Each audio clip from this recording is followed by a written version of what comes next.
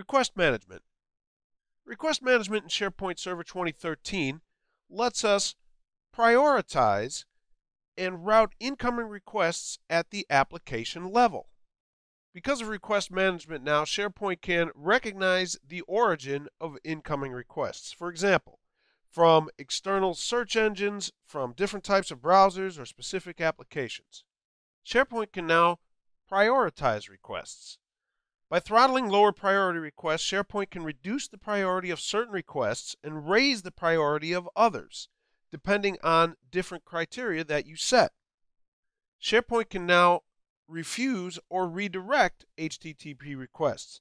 It can look at the packet headers, the requester's IP address or subnet, and decide to block that request and redirect it to, say, another server or a SharePoint farm or another web application. And all of these request management rules are applied per web application. So this means that you can now configure the farm so that the availability and responsiveness of the web servers is not compromised. Imagine how beneficial this is going to be, because now we can go ahead and tell SharePoint how to handle data, what to do with it, and give priority to certain types of requests. I think this is a really, really great improvement and something that we're all going to benefit from.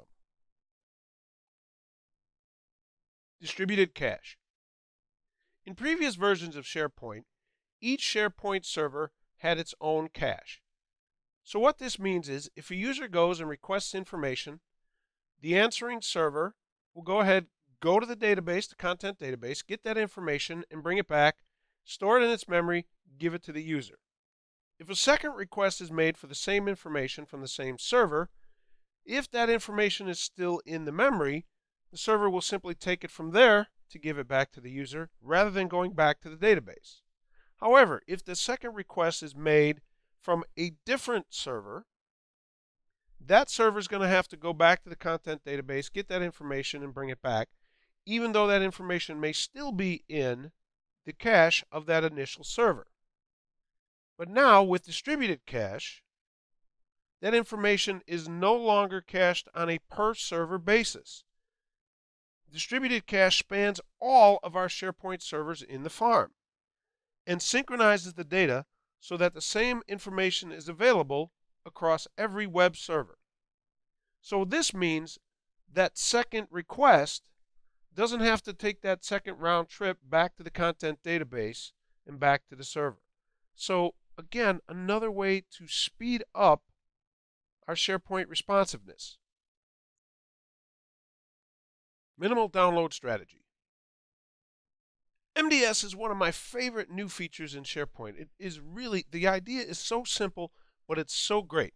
It's going to improve the rendering performance when browsing for content by downloading only the portions of the page that have changed.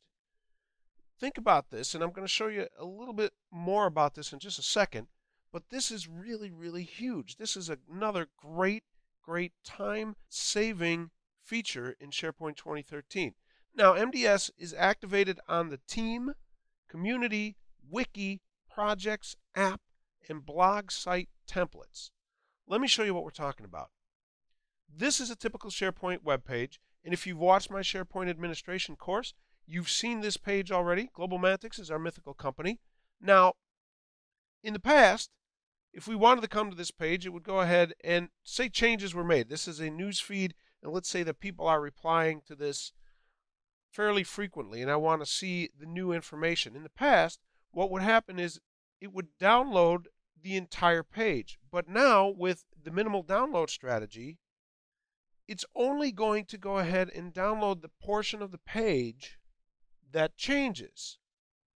So our header here, the navigation, all of that, if that hasn't changed, it's not going to re-download that information. It's only going to download the parts that have changed. Again, another way to increase the responsiveness of our SharePoint. Faster, better, all around better SharePoint experience. Shredded storage. Now I know I told you I liked minimal download strategy, but I like shredded storage even better. It's my favorite section of this lesson, and that's why I saved it for last, because shredded storage is going to help us with blobs, binary large objects, documents. Shredded storage reduces the I/O impact when saving versions of a document by shredding that document into smaller pieces and then reassembling it when someone needs to access it. Shredded storage reduces the amount of data saved in the SQL Server content database. It decreases the amount of network traffic between the SharePoint web server and the SQL Server, and it allows for faster backup of the content databases. Let me explain how this works. Let's say that we're working on a 10 megabyte PowerPoint presentation. This is version 1. We go ahead and we make 1 megabyte of changes. Let's say we added more slides, we added more animations, more images, whatever it is. This nets out to now an 11 megabyte file, and that is version 2. So what's saved to our content database is then version 1 and version 2 for a combination of 22 megabytes of data. With shredded storage, we take that same version 1 10 megabyte PowerPoint presentation, we have our 1 megabyte of changes, but what happens is shredded storage only saves that 1 megabyte change in version 2. So combined, we're only saving 11 megabytes of data to our content database. Now think about that. How huge is this? Like I said before, this is going to decrease the amount of that network traffic because there's going to be less things flying back and forth and less data stored in that content databases. Your content database is going to be smaller, which of course is going to allow for faster backup.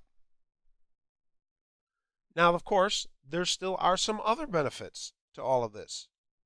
A user will now be able to open a previously cached document. Users can start working in the document before it's completely downloaded. And documents are uploaded to the server in the background. Really, really awesome stuff. A couple more things you should know about shredded storage.